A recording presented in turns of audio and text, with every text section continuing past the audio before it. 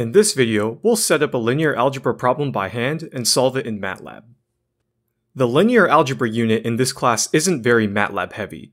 The coding is much simpler compared to previous units. The hardest part of this unit is setting up the problem by hand. Linear algebra problems involve solving many equations simultaneously to compute many unknown quantities. Solving a linear algebra problem can be distilled into the following steps. First, you want to analyze a system holistically. What type of system are you analyzing? You can have an electrical system, a mechanical system, and so forth. This will determine what physical laws or equations you need to use. For example, if you're given a circuit problem, you should immediately recognize that you'll have to use KVL or KCL to solve the problem. Likewise, when given a structural mechanics problem, you'll probably have to use Newton's laws. Next, you want to apply the relevant engineering laws to obtain a series of equations. Depending on the system, you can have as little as 2 equations. You could also have thousands. Third, you want to organize your equations until they're in AX equals B form. More on this in a bit. Fourth, you can solve your system either by hand or in MATLAB. I always recommend using MATLAB. And finally, you want to check your results by applying a series of test cases. Once you've obtained your equations from step 2, you need to format it so MATLAB can solve it.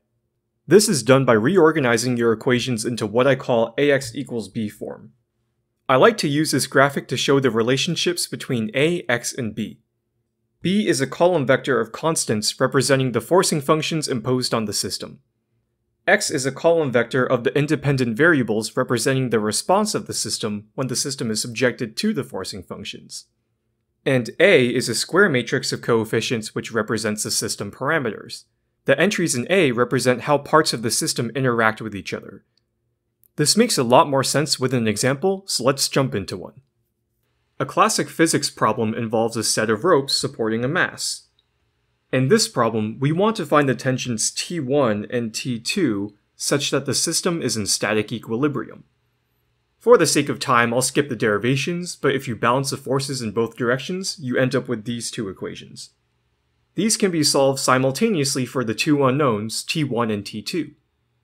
Before you do anything else, I highly recommend rearranging the equations so that each one lists the variables in the same order. The worst thing you can do at this stage is rush. When you solve these problems, you want to be methodical. A small mistake can quickly cascade. Equation 1 lists T1 and then T2, so let's follow that order. And just for clarity, I'll rewrite the equations.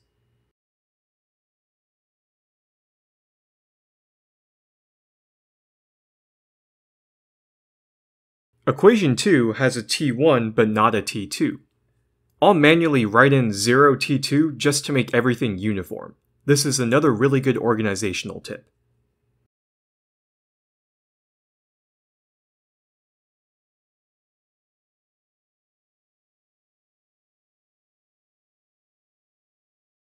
Okay, now we need to rearrange these equations in AX equals B form. The B vector is the easiest to make. All we need to do is move every constant over to the right-hand side. The first equation doesn't have any constants on the left, so we're good to go. The second equation has a W, so we need to move that over.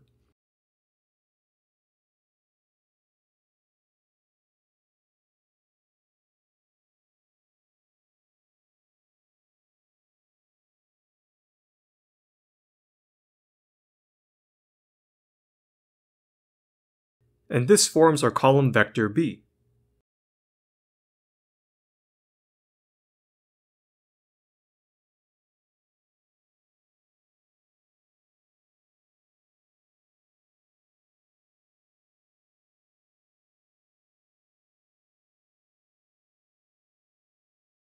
The left-hand side of the equation already has each variable and their coefficients in order.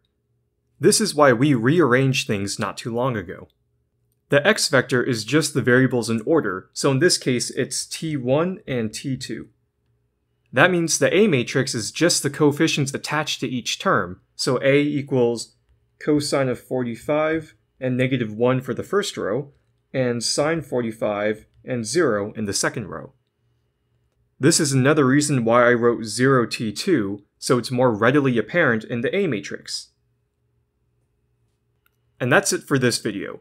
In the next video, we'll code this in MATLAB. See you soon.